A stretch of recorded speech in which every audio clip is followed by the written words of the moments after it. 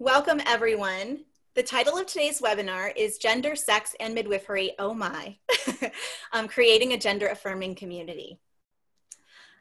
Thank you all so much for joining this 60-minute presentation, which will be followed by about 30 minutes of discussion and time for questions.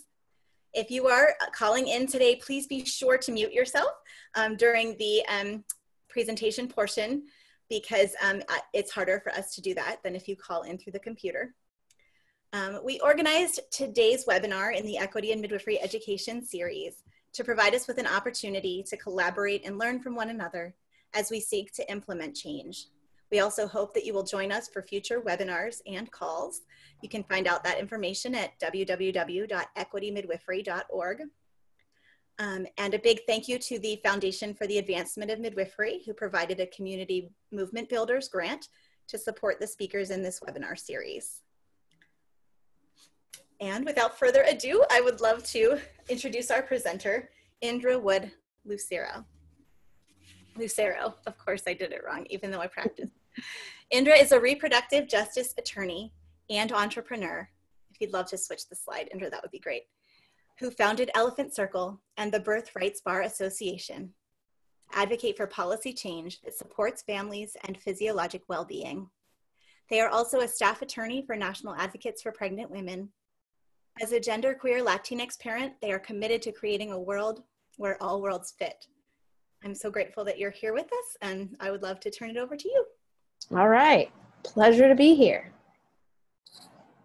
So one of the reasons I start with this slide is not just to actually introduce you a little bit to who I am and where I come from and what I do, but also to highlight a couple things. First of all, here, you have me on your screen in two ways here, but the image of me in the picture and on the video. What we have here is a person who has given birth and a person whose gender can be read in multiple ways. Certainly, since we're talking about me here, I can tell you that this particular being has been read as male, female, and as, I don't know. So I just wanted to sort of ground our conversation in this touchstone of, first of all, my own personal embodied experience, and also this very normal human experience of trying to interpret somebody's gender. And usually what we're doing when we're doing that is we're perceiving their gender expression. Later in the presentation, we'll talk about the difference between gender identity and gender expression and biological sex. But one of the things about gender expression is it's the part that's on the outside, and you can't always tell what's on the inside based on the gender expression. So even though, you know, there are certain signals of at least in our culture, in contemporary United States, that are sort of signaling a masculine gender expression, like the tie and the button-up shirt and the short hair. Those signals don't tell us much about either gender identity or biological sex. So I just wanted to sort of start there. And also, a lot of folks get hung up on the use of the singular pronoun they. And so I wanted to provide an example to you of how singular they can be used. Here it's used in my bio. They are committed to creating a world where all worlds fit. They're also a staff attorney. So just here we have some examples of how you can tackle that tricky singular they. It's actually not so tricky. Here's the overview of where we're headed in this webinar. We're going to talk about why are we even talking about this? We're going to dive a little bit into history. We'll tackle some definitions and some key concepts. Get into some best practices. This is really oriented toward best practices for providers. And then we'll talk about how and why you might want to be an ally or a champion. So diving into the why. I have several subsections for why, which has to do with, you know, this is what midwives do, gender is culture, gender intersects, discrimination happens, and young folks are birthing. But let's start with the midwife's model of care, since this is a webinar for midwifery educators. this is really, I think, particularly important and relevant for midwives because midwives already know how to do this. This is already part of the midwives model of care, which recognizes the benefit of psychological and social well-being, which recognizes the benefit of individualized care. And that's really what this is about, especially when we're talking about best practices for working with transgender, intersex, gender non-conforming, gender non-binary folks. We're really talking about providing that psychological and social well-being and individualized care. But I also, of course, wanted to underscore that when we're talking about creating a gender-affirming community, we're not at all talking about eliminating women or subordinating women or removing women from their very important place in the conversation about birth and reproductive health and justice and midwifery. So, of course, I have here in the bottom right corner a Yay Women sticker.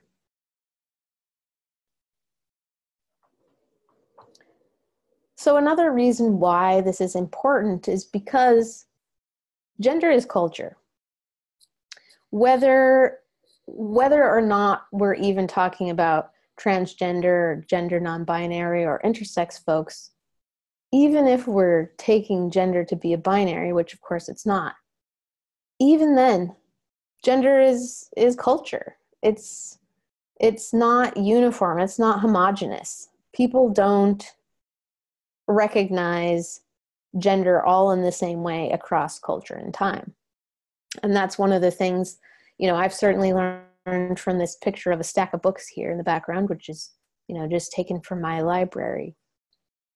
And I think that's very useful to keep in mind when we're talking about the importance of addressing this issue, specifically as it relates to midwifery care.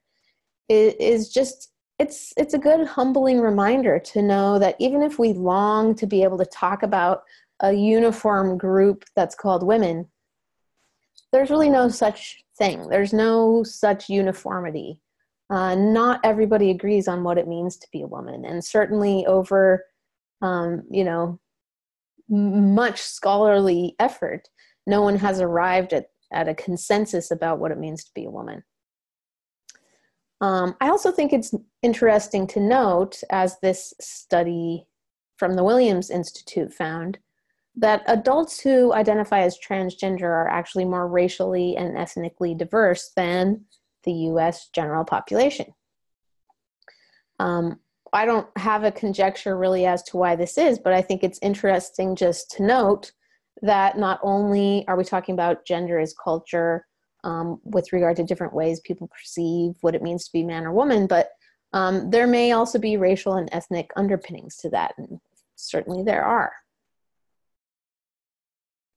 Related to that, it's important to address this issue because gender intersects with everything else.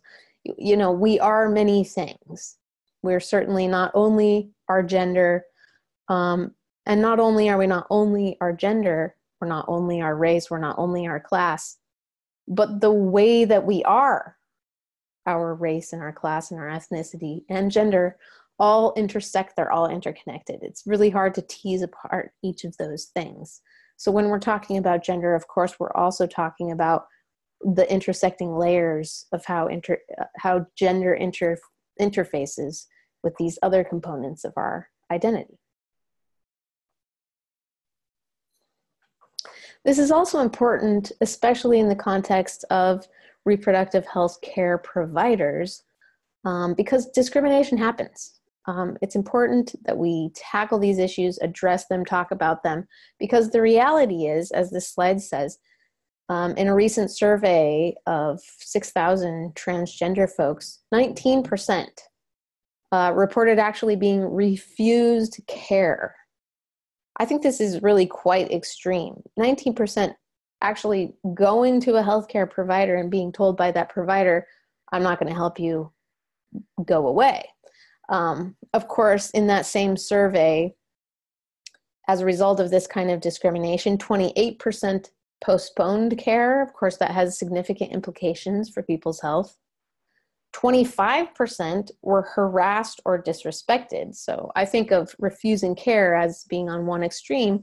And then there's the folks who are, you know, sitting there, quote unquote, being given care and being harassed or disrespected while they're receiving care. And 50% reported having to teach their providers about how to provide them with care. So this is important because it may be if you're serving someone who is transgender or someone whose family member is transgender, they're going to have a particular relationship and expectation when it comes to healthcare providers. Many of them have experienced discrimination. Another important why is simply that young folks are the folks who are birthing. This recent survey of California youth aged 12 to 17, of course, these are folks who are going to be birthing. 27% of them identify as gender nonconforming. 50% of millennials think of gender as a spectrum. And this isn't so much to do with young folks, but in the population as a whole, 1 out of every 100 people have intersex characteristics. So the reality is that these issues are issues that the folks who are giving birth are facing.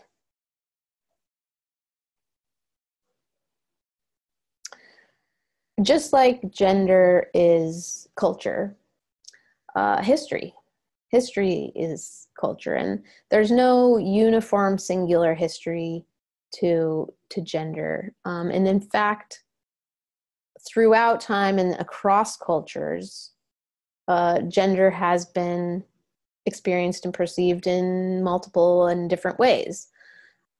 In the background of this slide is, of course, you know, one of those cool timelines with lots of different layers, way too detailed for us to see just in one glance like this. But I have it in the background to underscore and reinforce the idea that when we're talking about gender and thinking about it, you know, I couldn't possibly in 1 hour present or convey all the different ways that different cultures have figured out gender or thought about gender, and especially not across time and through history. But the main point being is that, in fact, gender has been thought about differently across time and throughout history. So the fact that, again, in contemporary 21st century American culture, there's a notion of gender as being a binary, we can just know that that's not universal. That's not necessarily the foregone conclusion and natural state of things, that it is cultural, it is located, it's in a particular time and space. There are variations. I do refer at the bottom of the screen to this great PBS documentary about Two-Spirit folks in indigenous communities. That's just one example, but I think it's a compelling and interesting example and a good film. I think also especially relevant to this issue when it comes to midwifery is the history of obstetrics and the role of Western medicine and obstetrics in developing what we come to experience as, you know, contemporary 21st century notions of gender and sex. I recommend this book, Hermaphrodites and the Medical Invention of Sex. I found it very informative. And what I learned is, as obstetricians were professionalizing in the turn of the 19th century, there were a lot of advances in how obstetrics was done. There was more capacity for, you know, learning more about anatomy than had been done before. And one of the things that was happening during that time was a lot of attention was paid to figuring out atypical anatomy. And what the folks, which included doctors and scientists of the day, came to understand is that biological sex did not neatly line up with gender presentation or gender identity.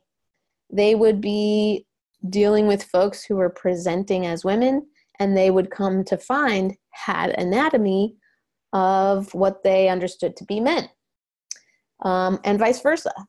So this, instead of using that, sort of information, that data that they collected about these differences, and coming to define or think about gender as non-binary, the scientists and doctors of the time, of course, mostly white men, came to figure out ways to reinforce gender as a binary and to constrain the use of that data so that it would just mainly protect the binary definitions of male and female. Also during this time, there was a development of, sorry about that.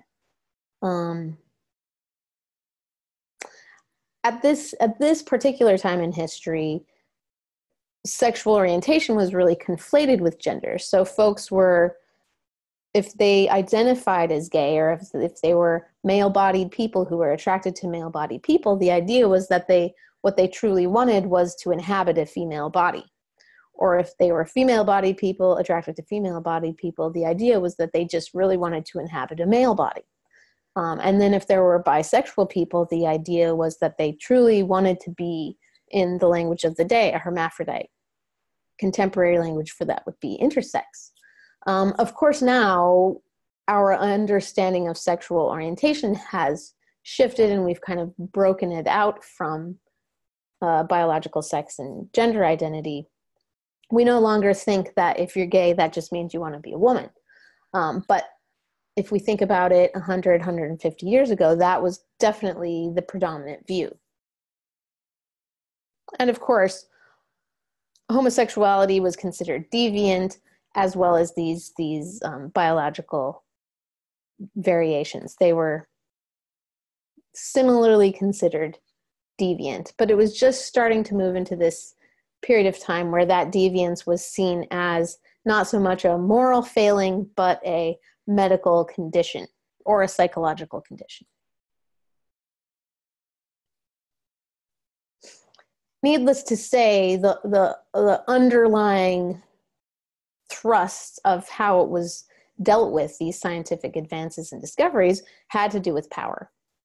And the folks in power wanting to preserve and maintain their power, and the folks who otherwise didn't have a voice continuing to still not have a voice in these definitions and these advances around gender and biological sex. So I have some quotes here on the screen, one from the book I recommend, the other a more recent quote from Cheryl Chase, an intersex activist, who points out, and I think this is just very important, that intersex is humanly possible, but in our culture, socially unthinkable. I also refer you to a couple articles at the bottom of the screen. This one, a recent story about a midwife who took it upon herself to save babies who were born and had some sort of anatomical difference that deemed them to be, in our language, intersex, but in her culture deemed them to be not worth surviving. So the typical approach to handling these babies would be that they would be killed. And this particular midwife took it upon herself to save them.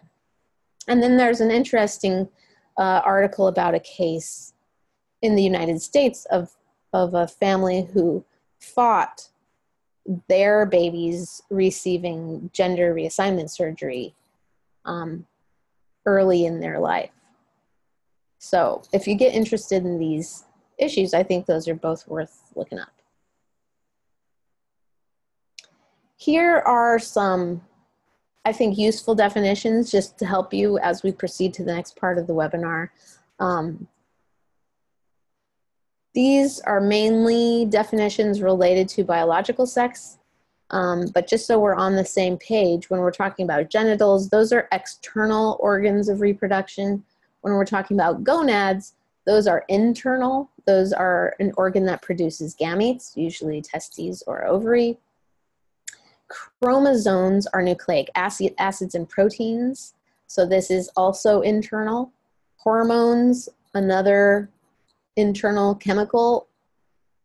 Secondary sex characteristics, these are things that are external, but don't usually develop until puberty.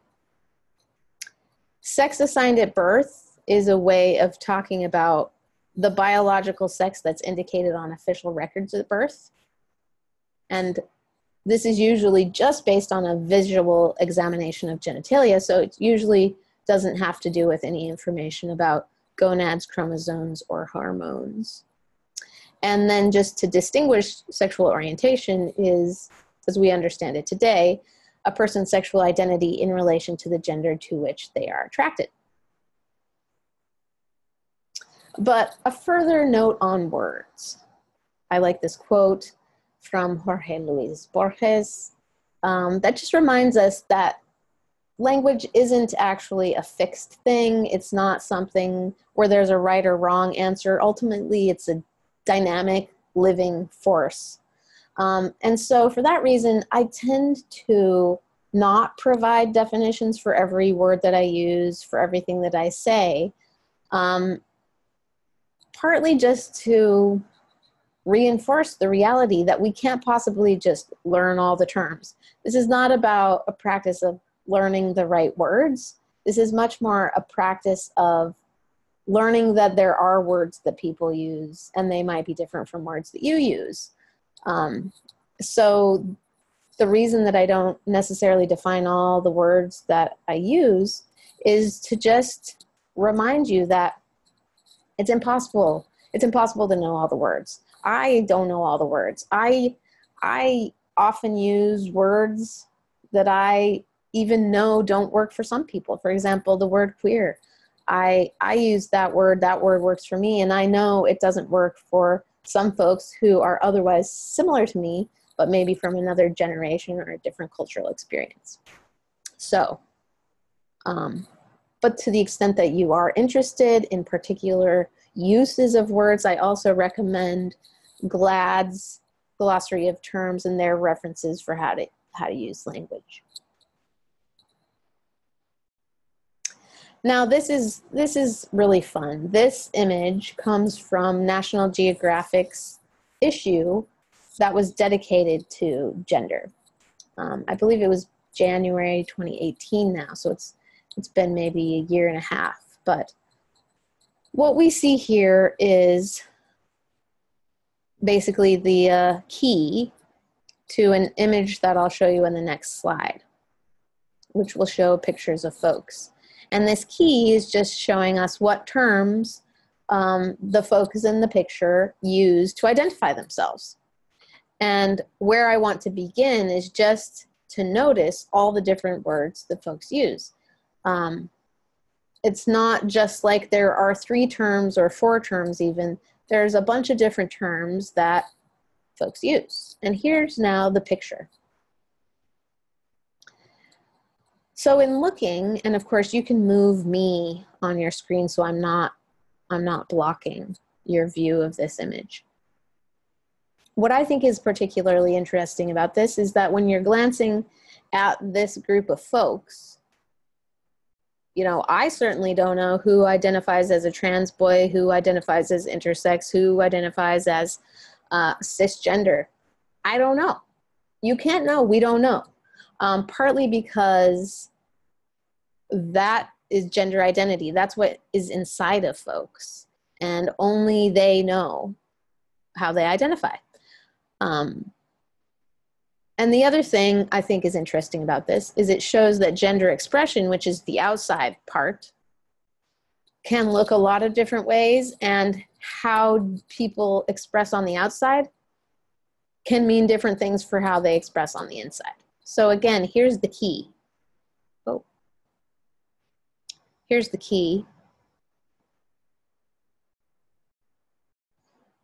So just take a look and notice the different words. And again, here's the picture. So let's dive into this a bit more. Here are some key concepts. There are 3 components that I really hope that you will understand. The difference between gender identity, biological sex, and gender expression.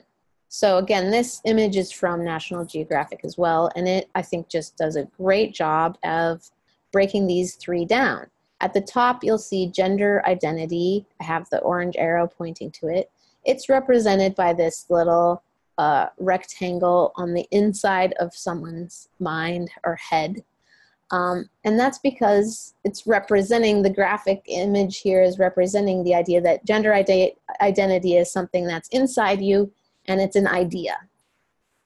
But certainly this gender identity is represented also on a spectrum, from woman to man and non-binary in between.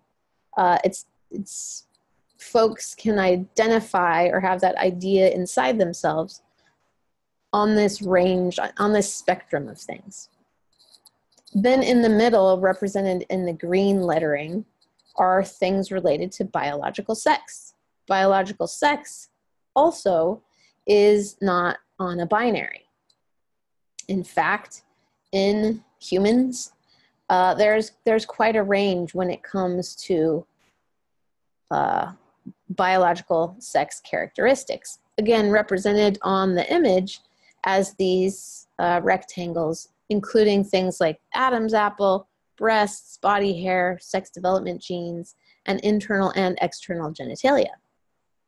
So again, biological sex itself is not a binary. There's female, there's intersex, and there's a wide range of ways one can be intersex, and there's male. And then finally, represented by this turquoise color, and that's emanating around the body in the image to sort of indicate that external facing part of ourselves. Gender expression too is not on a binary. There's feminine gender expression, there's masculine gender expression, there's androgynous gender expression, and a range of things. So when I talk about this, I often get folks who are kind of going along with me. Yeah, I get it. I hear you. There are these variations, but let's just get real. When we're talking about pregnancy and birth, we're talking about reproduction. We're really talking about a binary, right?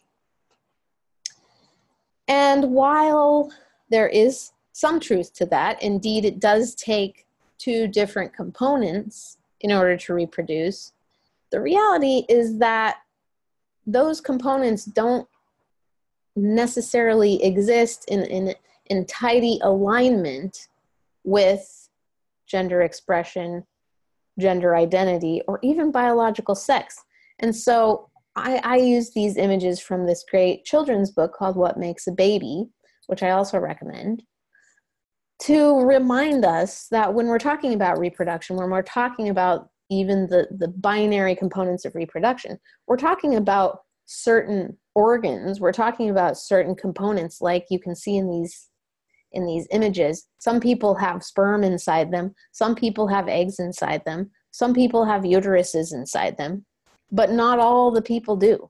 Some people don't have eggs inside them. Some people don't have a uterus. And the reality is that is the case regardless of somebody's biological sex, gender identity, gender expression. There is, in fact, quite a range of diversity when it comes to even sperm and eggs. And so I find that it's helpful to be reminded and think about that. And that can actually be really useful to folks, not just transgender folks or intersex folks. That's true about cisgender heterosexual women. They don't all have eggs. They don't all have uteruses. And so the more that I think we can talk about reproduction and really talk about what we're talking about, I think it can really be healing and helpful and clarifying for everyone. I also refer to this blog at the bottom of this slide, and it's the story of an intersex person who was pregnant. So some folks just can't even conceive of somebody who's not biologically a female being pregnant, but Here's one person's story. So again, this brings us back to that question of, okay, this all may be true, but who can give birth? And so I've put circles around that image just to reinforce, again, anybody with any gender identity. Well, any gender identity may be somebody who can give birth. Any gender expression may be somebody who can give birth. And somebody could give birth who has the biological sex of either female or intersex.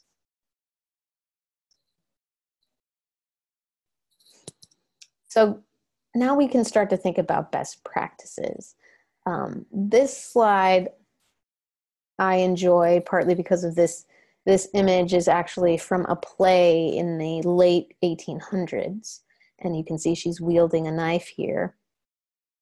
But this is around the same time that some of these scientists and obstetricians were discovering atypical anatomy in some of their patients.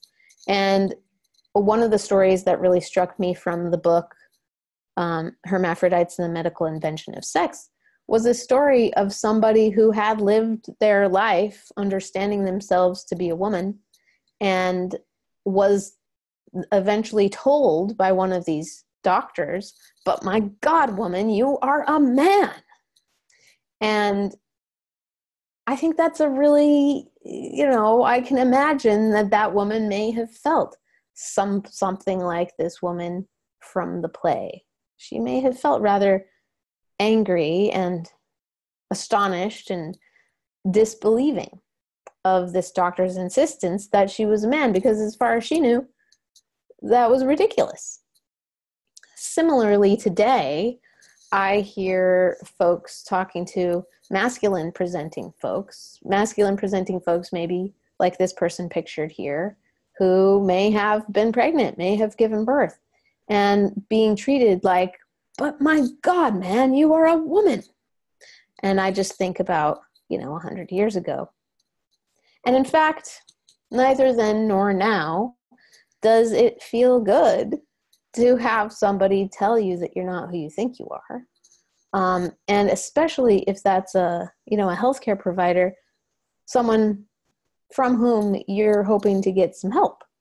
So as a general rule, best practice is to take folks, seriously when they tell you who they are, to honor, at the very least, honor their understanding of themselves. It's really important to providing good care. It's certainly very important to listening. When it comes to being a provider, there is some great work being done by the folks at the University of California, San Francisco Center of Excellence for Transgender Health. I realize I have a typo here. It is UCSF, but that's correct in the link. When it comes down to it, the current recommendation is that providers just use this two-step set of questions. Number one, what is your current gender identity? And number two, what sex were you assigned at birth? And this is just an easy, clear-cut way to address the information that healthcare providers need. They need to know, they should know both the current gender identity and what sex people were assigned at birth. When it comes to best practices, a lot of folks want to know how to use language. And my recommendation as an approach, as a strategy, is to talk about what you're talking about. And then I have this symbol here, sort of a stop sign. If you don't know what you're talking about, perhaps you should pause. At least pause, maybe stop, and kind of try and check in and figure out what you're really talking about. And for starters, a lot of times this comes down to, are you conflating biological sex and gender identity and gender expression? Or is there a way that you mean to be talking about one of those three and could then get some more clarity by focusing on biological sex, for example? Noting, of course, as I've noted here in the columns, Even if you're talking about gender identity, it's not a binary. Even if you're talking about biological sex, it's not a binary. Even if you're talking about gender expression, it's not a binary. So if you find yourself wanting to talk about a binary, you may need to, double check and see where that binary is coming from. So again, there's some reminders on this slide about what each of those three things mean, but I do think we can gain a lot of clarity by being more specific about what we're talking about. And I think it's a good rule of thumb when folks are wondering, how do they approach language? I will say that another way that folks often ask me about language is wanting to talk about, wanting to do a forward-looking, future-looking reference to folks. So people ask me questions about what to put on their website, what language to use in materials or forms. So in that sense, I think it's also helpful to talk about what you're talking about. If you are talking about the biggest possible group that you can imagine serving, then I recommend using the most broad terms. So you might find a term like the term folks that is not gendered, that forms the biggest umbrella. But if you're talking about folks that you already do serve, and you've only ever served people who identify as women, then you might want to use the term women because you're talking about a known quantity or a known entity. I find this comes up at work here at National Advocates for Pregnant Women. We do use the term women, and that's because generally we are talking about the people that we've served and the people whose legal cases that we're working on. And so far in our documented thousands of cases and in our documented caseload, the folks that we are serving are women. But when we talk more prospectively about who may be impacted by criminalization of pregnancy, for example, we might need to use the term people, pregnant people, because we're talking about the universe of possibilities, and the universe of possibilities is certainly larger than the known quantity. So again, knowing what you're talking about and talking about what you're talking about can be a good guide in figuring out best practices of how to use language. Another good strategy is to ask open-ended questions. I've listed some on this slide. Questions like, tell me about your previous healthcare experiences. Now that we know that trans and gender nonconforming folks face discrimination in healthcare, it can be really useful to ask a question like this. How do you describe your gender? You don't even have to have a multiple choice list. You can just ask folks an open-ended question. Just tell me how you describe your gender. Tell me what pronouns you'd prefer. What do I need to know about who's going to parent this baby? What terms do you prefer I use for you or the other people who will be in this baby's life? Also, a question I love is just anything else I should know. What I love about the practice of asking open-ended questions is that it's good for everybody. It won't just benefit transgender or gender nonconforming folks. There will be other families whose circumstances get crystallized because you've asked an open-ended question. You may learn things that you otherwise wouldn't have learned through just a checkbox or a multiple choice kind of situation. So again, as midwives, and I think as midwife educators, you already know a core piece of how to do this and why to do this. And that is for the psychological and social well-being of the folks that you care for, and for the value of providing individualized education, counseling, and prenatal care. Who people are matters to them in terms of how they receive their care. And on this slide is a picture of me with brand new, just born baby. This is over 16 years ago now. But here I am in a very classically beautiful midwifery model of care moment of having just given birth, surrounded by folks who I felt understood who I was and understood how I understood myself, and were very supportive of that.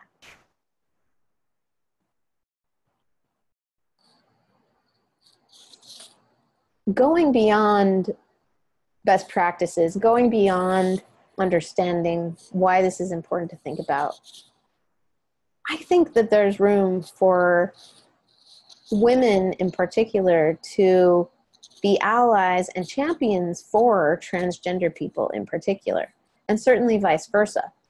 And that's because, you know, society controls the bodies of women and transgender folks, sometimes in similar ways. And I've used this chart to demonstrate that both women and transgender folks deal with education issues, deal with employment, and deal with intimate partner violence.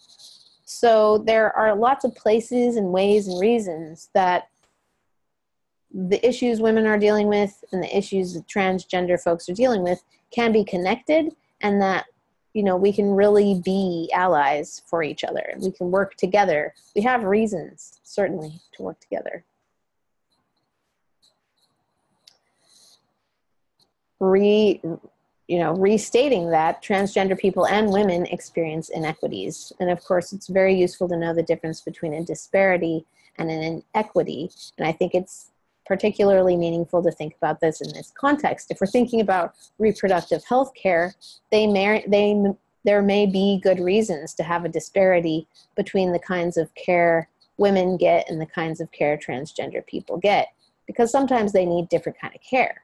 And a disparity is just a difference in a measure between populations. But an inequity is a disparity that's the result of systemic, avoidable, and unjust social and economic policies and practices.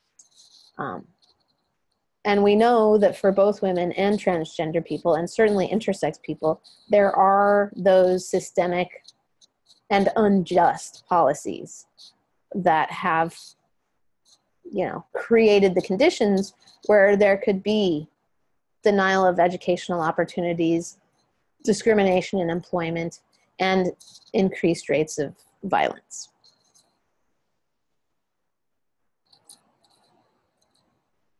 Here's a good example of the allyship that I'm talking about. This group is no longer active, but you can still find some information about them online. This is a community of masculine of center women, men, two-spirit people, trans men, and allies committed to changing the way that communities of color talk about gender. And this message here, I think, is particularly important. We believe that by investing in the lives of feminine identified people, especially women, girls, and trans folks, we will shift the balance of power.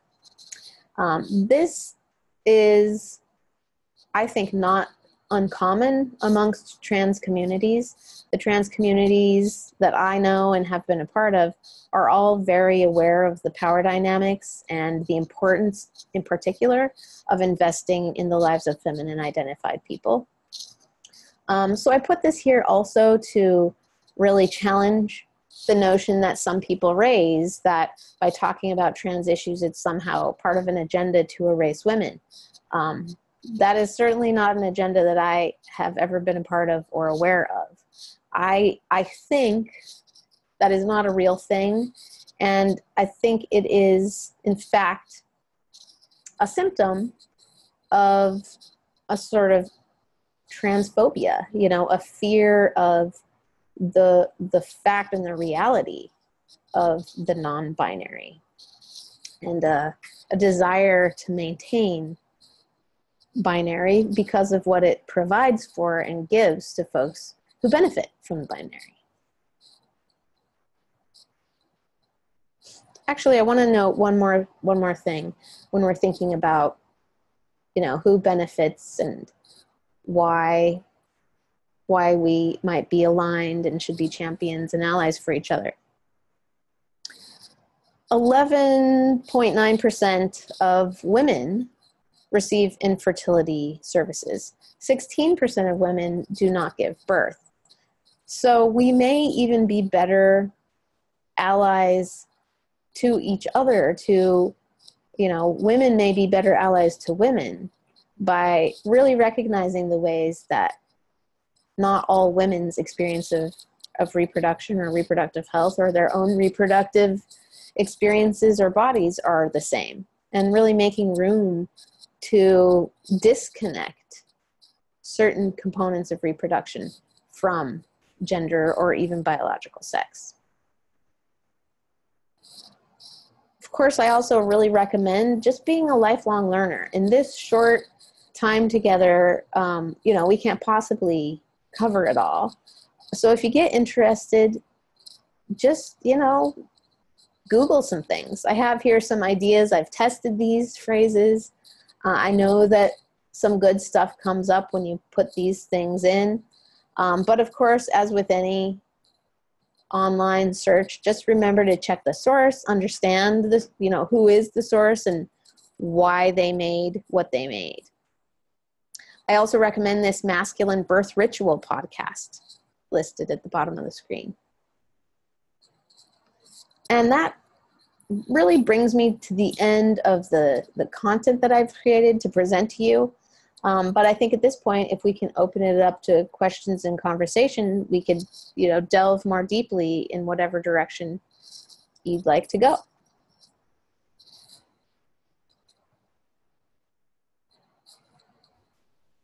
Thank you so much, Indra. Really, I'm glad I got to experience this twice because you've just done a really great job. So thank you so much. My pleasure. Thank you. And I would like to open it up. I think folks were so engaged that people weren't putting questions in the chat box.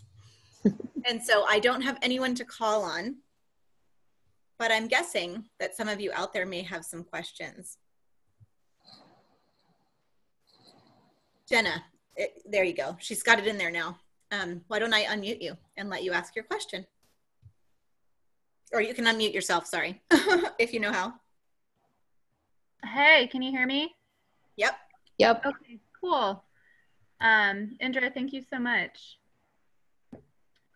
Yeah, so I just typed my question in. And yeah, I'm wondering, the birth community that I'm a part of in my region is very cis, heteronormative, mainly white, all really loving and sweet people, but just not super knowledgeable or even realizing that gender and gender identity is something that needs to be talked about. And so I'm wondering what strategies or suggestions you might have to convince these folks that this is an issue that needs to be discussed when they might not even be seeing it. Yeah. And that, of course, is what makes it particularly hard. If somebody has no lived experience to kind of root this issue to, I empathize that it's hard. It's hard to, care. So the question is kind of like, how can you make somebody care about something that they don't know about? Right. My strategy throughout my life has been to, to try and tell stories to as many folks who I can get to listen. In my past, I've been a performance artist partly for that purpose. I think what I found is people tend to be quite interested in people telling their own life stories. So, possibly having a panel or, a community event where you could have a panel of, even 3 different folks telling their life story. And you may, in certain communities, you may have to bring some folks in from another community because that community is just too homogenous, and or the people who are too scared to speak out in that community. But I think that can be a good place to start and actually can be something that can generate the folks who are inside the community and maybe have different experiences to be a little more comfortable talking about it. You know, like I shared things throughout the webinar that I thought could be those kind of conversation starter points. If you did a book group or even just an article group that could read some of those things, that might be cool, or listen to that Masculine Birth Rituals podcast. Even if you just, you know, again, had a group where it's like everybody listen to the podcast and then we're going to have a discussion. Even just doing that one time can kind of like get the conversation going. And the other thing I'll note is it just takes time. It takes time, and it may feel like you're doing nothing and seeing no progress for even years. But that is, you probably are making a difference by even the conversations you're already having. My hunch is that you, in fact, really are, and it's just taking time. Thank you.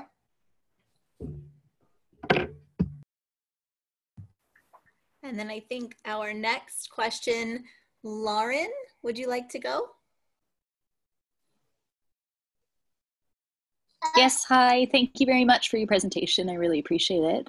My question was if you might be able to provide some examples of supportive, thoughtful questions that midwives could ask their clients who don't identify as cis women. Sorry, I've got a noisy baby. If they don't identify as a cis woman, to allow us to better understand their history or maybe their care needs from us. Well, I definitely think that question, let me see, you know, where is that question? And one thing I can say for you, Indra, is the resources I put together from the presentation include those open-ended questions on it. So just so you know, people will have access to that as well. Great.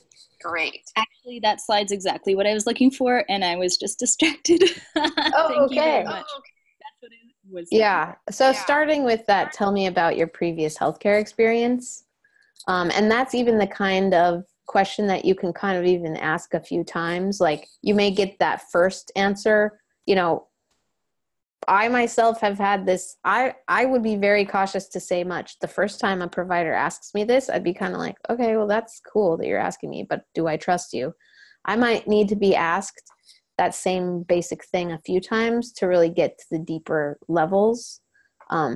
So I would keep that in mind in asking those open-ended questions. They might be worth coming back to, especially in the midwifery model of care is such a beautiful way and opportunity to do that. You can just kind of build it into your practice that you ask certain things upon intake, but then you ask them, you know, at the third appointment and, you know, sixth, you return to some of these open-ended questions. Great, thank you so much. Annie Kuntz, I believe you had a question. If you'd like to unmute yourself. Yes, so my question was about letting possibly pregnant trans folks in the community know that I'm open to working with them, because there's definitely been some providers in this area that are not welcoming to trans folks in the community. So I guess I'm trying to figure out, I mean, I understand I think it's great having these questions to ask once they're there, but how do I guess let it be known that I do want to be working with trans folks that want to have the option to have an out-of-hospital birth. And also, I guess, piggybacking on that question, now I lost my train of thought. So let's leave it there. Sorry about that. It may come back to you. Well, I think first it's good to think about your accessibility to folks on two levels. One is just that first level of your awareness that there are people to be served, and your wanting to say, hey, okay, you who may have been discriminated against, who may have sought care and actually been refused, I'm going to be one of those people who doesn't refuse you care. But then there's this deeper level, you know, maybe I would call it a more substantial and more advanced level of care, which is where you're somebody who is actually quite expert at providing care to that population. Maybe because of your own personal experience, maybe you can identify, you know, maybe you're culturally congruent, or maybe you've developed that expertise. So for that second, that deeper layer, first of all, it's important to know that there is such thing as really being able to provide that deeper level of care, that really culturally congruent, or at least culturally skilled kind of care. And there's no, you know, there's no special signal or symbol or a phrase you can use to indicate that. But what comes from that is people will know, people will resonate and respond to your ability to provide that kind of care. And essentially, then that's not a marketing issue, because a lot of times you're involved in the community, you're part of the community, and that's how folks know. But maybe if you're just starting out, you don't have that level of expertise. You don't have that level of familiarity with the community, but you'd like to build it. You'd like to, you know, be known as somebody who at least won't reject folks. In that case, there are some things that you can do and start to do, and maybe even just invest in doing over time. One of them could be using some language in your marketing materials that would just signal or flag, I'm a safe provider. You could, you know, use things like trans affirming. Literally, you could say that I'm a trans affirming practice. You could say something like LGBTQ friendly. You could even have you could put on your marketing materials or your website a trans flag, and or in addition to, you know, what's recognized as like the lesbian and gay rainbow flag. So there are ways to kind of signal that you're friendly. Certainly the kinds of images that you present in your marketing materials or on your website, if you present images of folks who, you know, don't just express their gender in one way, that's another way.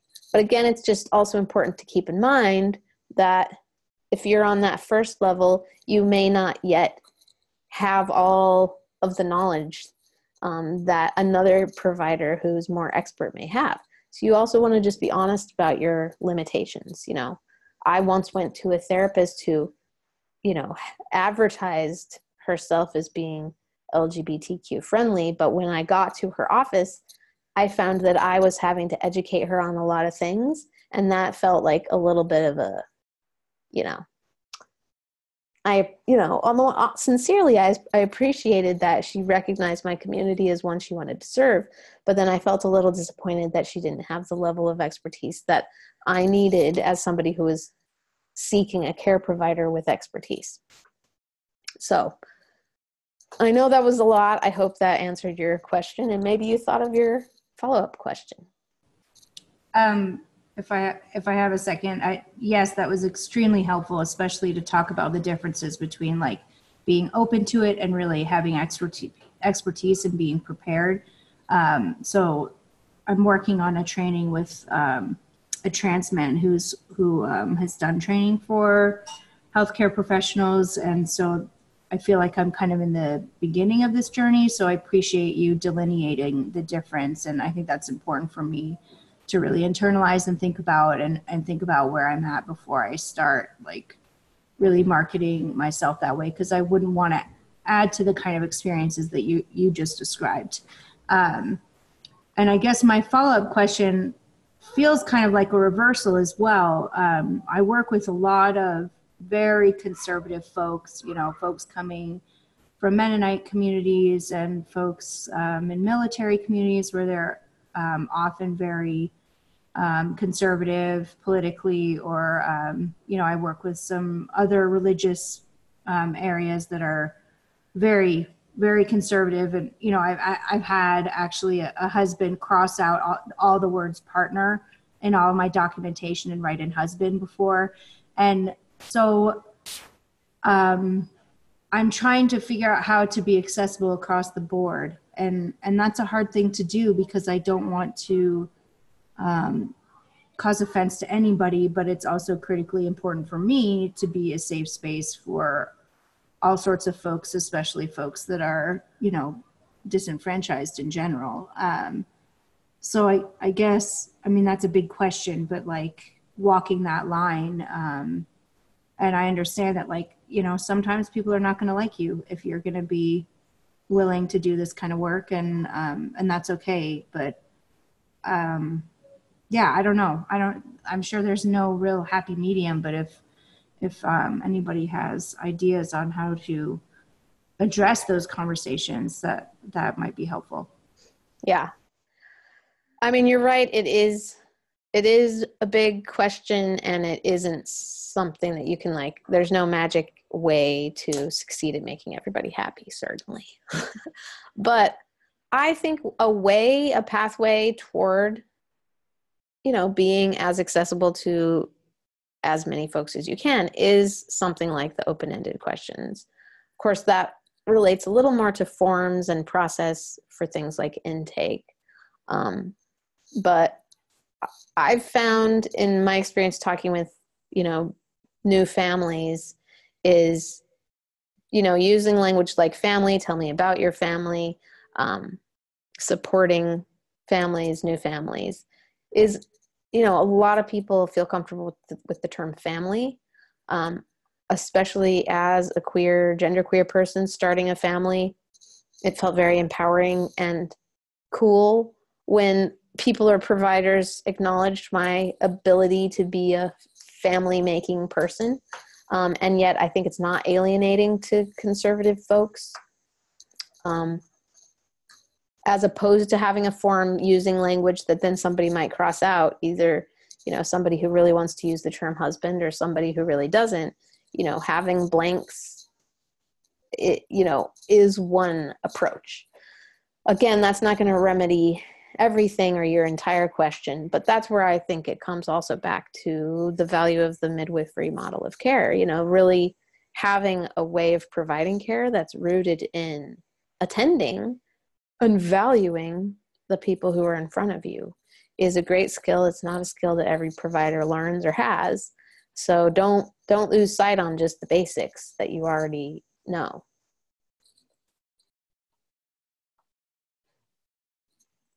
Thank you so much. I really appreciate your time.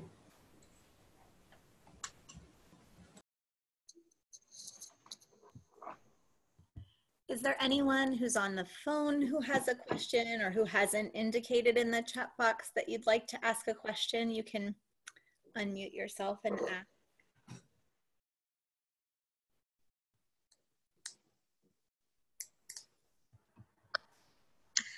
Hi, I have a question that piggybacks on what you were just talking about. I'm just wondering if, I mean, I take a note of all the resources that you have, so I'm partly wondering if you have any more resources that would provide guidance in particular to midwives on providing care for midwifery clients. And then also mixed with that is something that I've been wondering about for a while is kind of balancing those open-ended questions with wanting to get to know folks versus what you were talking about, asking someone to really like teach me how to provide you care, because I don't want to make somebody feel that way. But I also, like, I'm new to this and I'm genuinely curious, and I'm wondering if you have any advice about balancing those. First, with regard to resources, I don't know yet of, you know, some sort of great guide written really for midwives that incorporates a lot of stuff that would be relevant for caring for queer or transgender folks. I don't think that exists yet still. When I last checked, certainly I actually do know some folks who have it in mind, so I wouldn't be surprised if something like that exists soon. So maybe stay tuned. I do want to mention there's also the Queer and Transgender Midwives Alliance. There's a Facebook page for that group if you if you might be interested, if you might be somebody who identifies as a queer transgender midwife. And also that's an entity that's looking to, I think, create some resources in the future. So maybe stay tuned there. And then with regard to your question of kind of like, how do you do that dance between asking open-ended questions and not making folks feel like they have to teach you how to care for themselves? And again, I just say, I feel like midwives do a good job of that. My own personal experience getting care from midwives, I felt like just the model, the way that the midwifery model of care reinforces the, wide range of normal, reinforces the value of the person, the client receiving care, being involved in that care.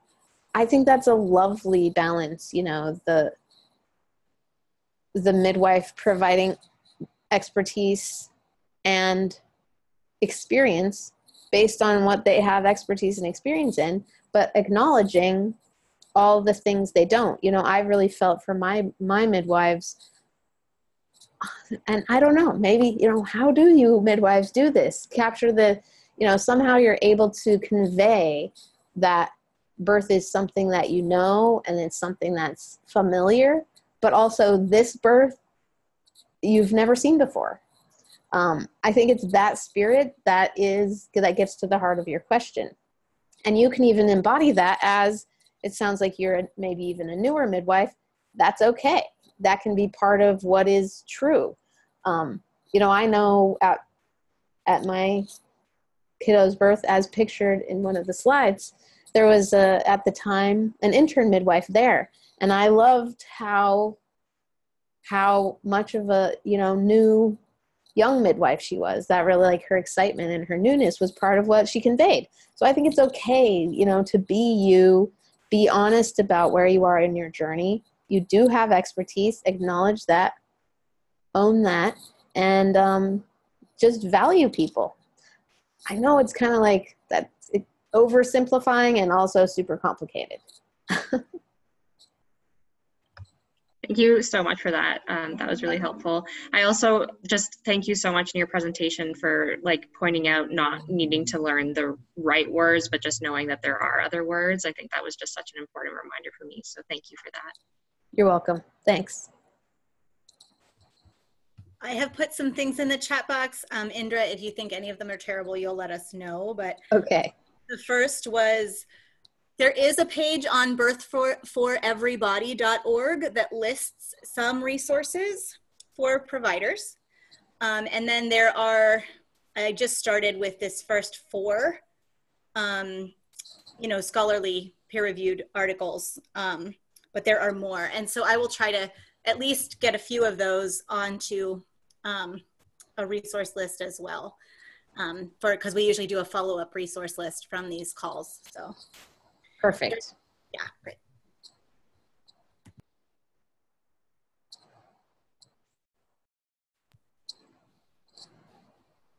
Is there anyone else who would like to unmute yourself and be able to ask a question? Karen, are you wanting to ask a question?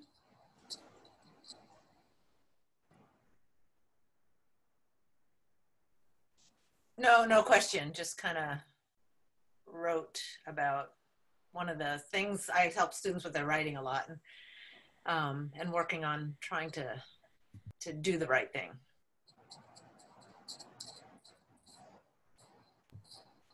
Yeah, is there anything more you want to say, or?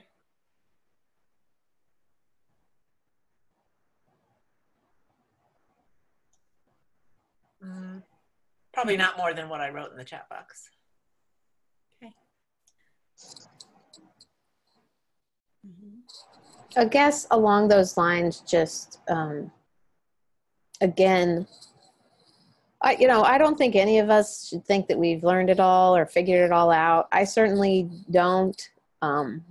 Even when it comes to my own self, my own identity, I keep growing and evolving and being pushed and challenged.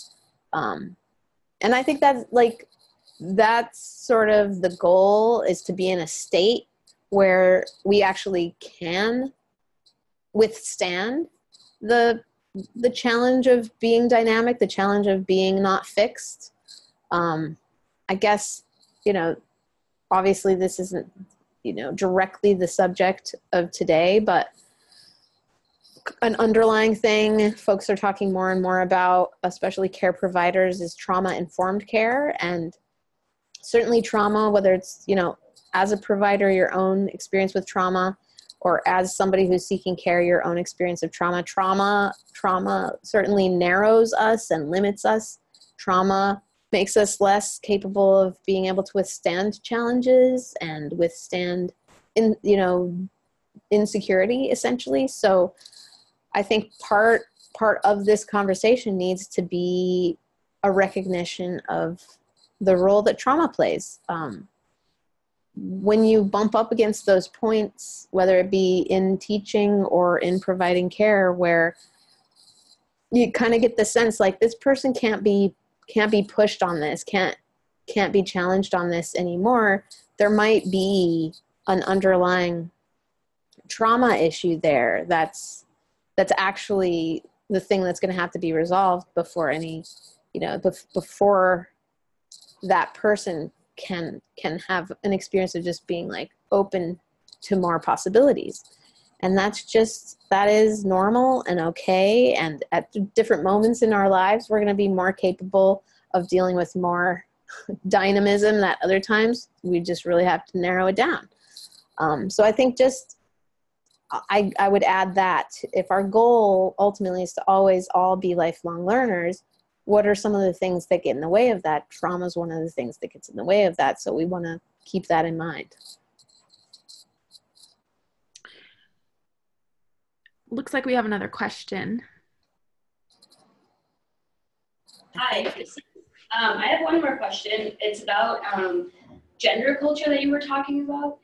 So I'm just wondering, in institutions that we're a part of where gender culture and the norm of the binary norms show up, how do we transform the way in which we're seeing gender culture come up and manifest our desire to be free in these institutions that we operate in?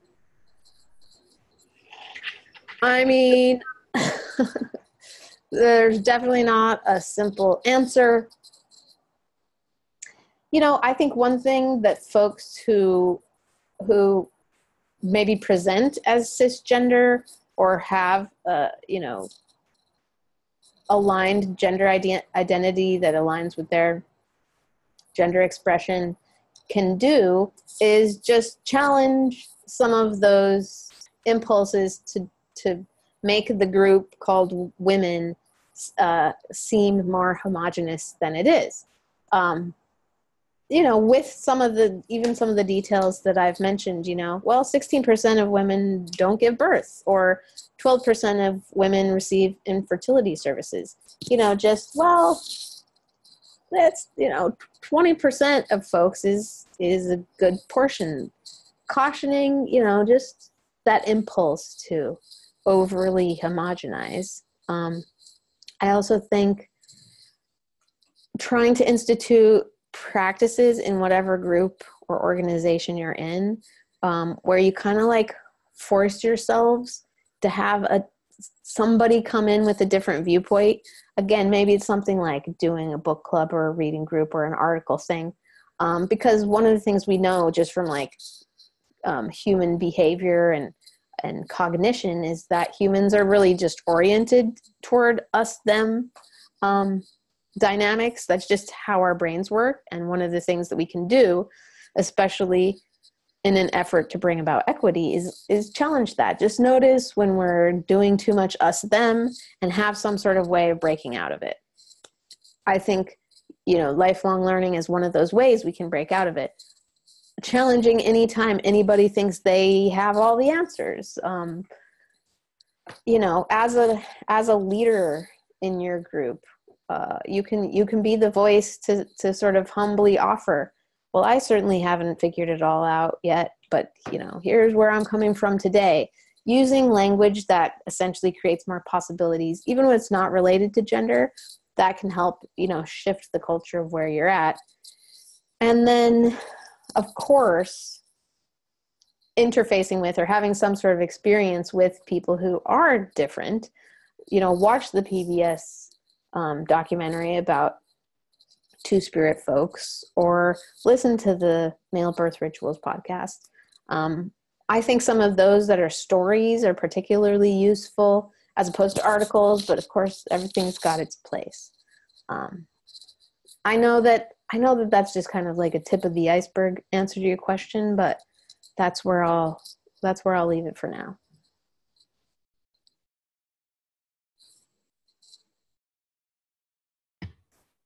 Thank you. We're kind of running up towards the end of our time. Is there any, you know, kind of final burning question that must come out before we?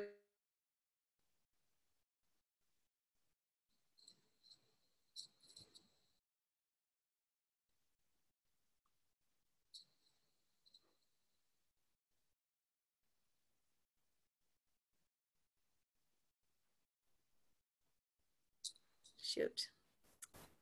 Am I coming through okay? I can hear you. I Okay, see you. Great. All right. Well, again, Indra, thank you so much. I really am so grateful for your time and all the work you've put into this. It's really helpful and important, so thank you. My pleasure.